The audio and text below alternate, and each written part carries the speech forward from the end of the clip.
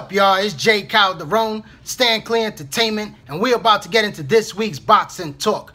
We're going to do a recap over the fights that took place last week and also talk about the upcoming fights that are going down this Saturday, April the 23rd. HBO is going to telecast a doubleheader with first Roman Chocolatito Gonzalez taking on Puerto Rican flyweight McWilliams Arroyo. This is a fight right here that a lot of fight fans are not really respecting. They're saying that this guy, Arroyo, is nobody. This kid is a former Olympian for Puerto Rico, a very good amateur fighter, and now a professional that has 2 losses on his career, but he's a guy that has fought in the backyard of another world champion in Thailand, and he lost a very close decision when he dropped that world champion. Now, McWilliams is a solid fighter. This guy has very good boxing skills, and he has a pretty good punching power as well. He's a tough kid. He's going to come to fight, and I believe that he's going to be in the best condition that he's ever been for a professional fight.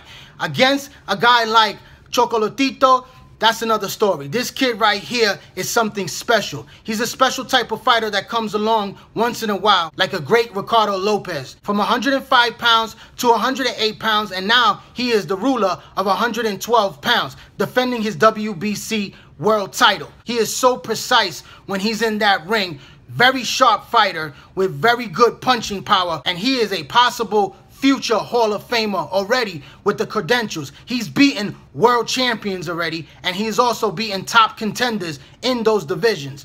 Now, he's looking to perhaps fight a rematch against a guy named Juan Francisco Estrada. HBO is trying to line up that fight, but it's going to cost $2 million to happen. That's something that hasn't happened in over 20 years since the days of Michael Carbajal versus Conchita Gonzalez. But the flyweight division has some very good solid fighters, and this kid Arroyo is gonna come and he's gonna put on a fight. But against a guy like Chocolatito Gonzalez, it's gonna be very hard to beat. So I look to Roman Gonzalez to have another spectacular stoppage, perhaps somewhere around the 5th or 6th round against this very game tough fighter from Puerto Rico in McWilliams Arroyo. Now, in the main event, we have Gennady Golovkin, Triple G, making his mandatory defense against Dominic. Gennady Golovkin has now signed a deal with Michael Jordan Sport Brand, and he is a phenomenal star that is growing in the media. Triple G is a very good fighter that was once an excellent amateur standout. Now, he is the ruler of the 160-pound division with 2 of the major world titles at 160 pounds. Triple G is looking for that fight against Canelo Alvarez. Now, the WBC has said that they have already agreed to fight each other this fall.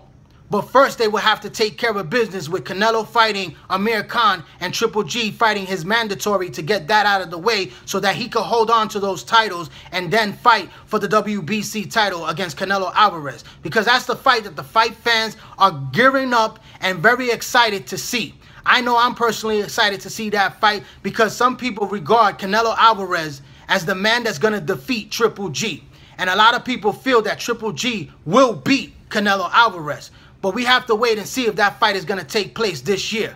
But business at hand, Triple G is just fighting another top contender, not a big name, because he's still waiting for those big names to fight him, like Daniel Jacobs and also other guys like Billy Joe Sanders, which is a possible fight that can happen later on this year because his handlers are speaking to Triple G's handlers about staging a fight in England, perhaps in a big arena like Wimbledon Stadium, which would be a great look for Triple G because he's become a global international star right now, and his star is definitely rising as one of the faces of boxing. He is an exciting fighter when he steps into that ring. He has hard-hitting punching power, a beautiful stiff jab, and he goes to the body very well.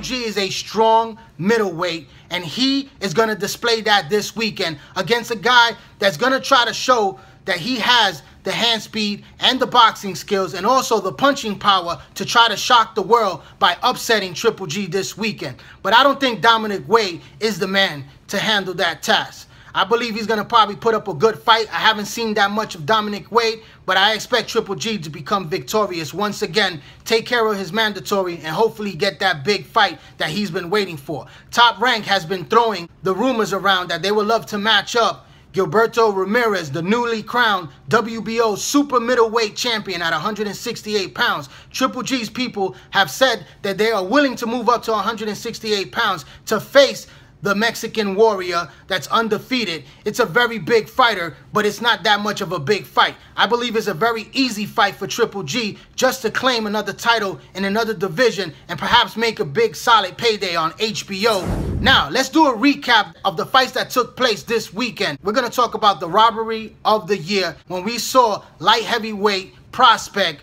Marcus Brown get a gift decision against a fighter that was also undefeated and another prospect as well. But this kid put on a very good performance. He dropped Marcus Brown. He had Marcus Brown hurt several times in this fight. Marcus Brown did not look good. He did a lot of holding in this fight. He definitely did not win this fight, and the judges made a very bad decision. It should be a rematch because that kid deserves a rematch after that performance that he put against Marcus Brown, and Marcus Brown didn't show us anything at all. Now, the fight that was very exciting was a fight with Polish cruiserweight champion Golovkin fighting against former world champion Steve Cunningham. This was an excellent fight where Cunningham was dropped 4 times in the fight, and that was the basic cause for him losing this fight because he was very gamed in this fight. He put on a very good performance. Cunningham. And he knocks Cunningham down. Cunningham is down. And you caught Steve getting a little too careless. And again, with the left, and again, Cunningham down. Good, exciting fight for the boxing fans. He had a lot of support from the Polish community that was on hand at the Barclays Center. Yours truly was there ringside, and I got to see the fights, and it was a very good night of boxing.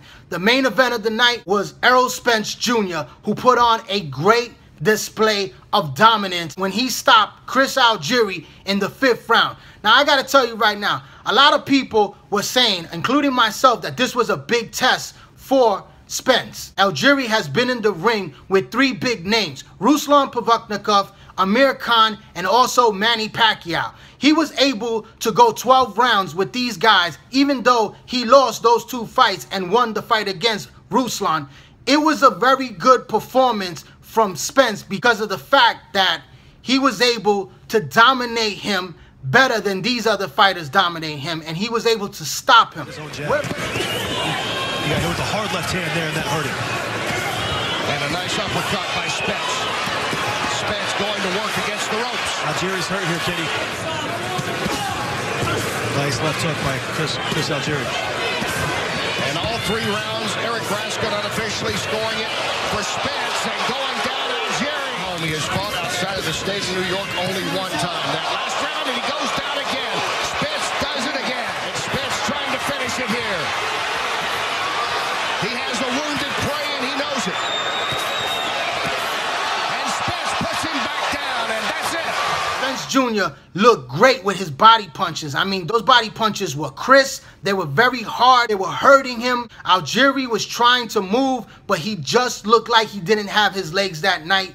He was getting hit with some big shots. That sweeping left hook that landed perfectly on the chin of Algieri just put him down. This guy had nothing for Spence. Spence looked like a monster in that ring that night, and my hat's off to him on a very good victory. You know, it's a small victory, but it was a big step for him because of the guys that he has been facing. He's been facing a lot of C-level fighters. He moved up to the B level. He took care of business with ease. Now he is the mandatory challenger for IBF welterweight champion Kell Brook. But that fight is not going to take place anytime soon, especially this year. Kell Brook does not have to make that mandatory until early 2017. Kell Brook is looking for bigger and better names like Danny Garcia, and that's the fight that we hope that's going to be made in the summertime.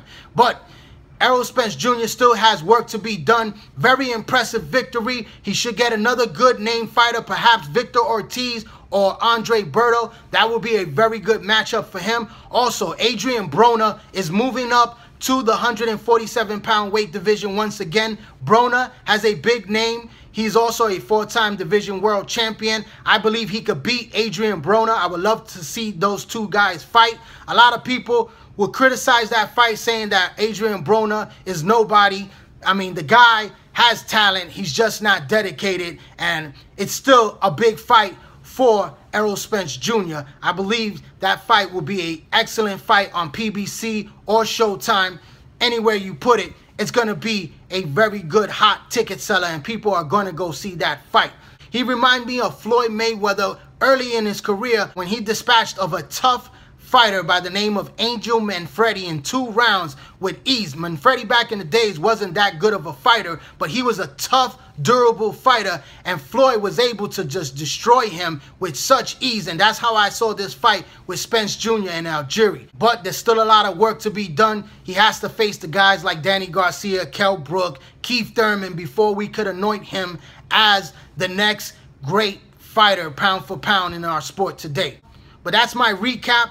I'm Calderon, Stand Clear Entertainment. Please subscribe to this YouTube channel right here. Also join that Facebook boxing group page, Calderon Boxing Talk. Thanks for your support. Keep watching and subscribe.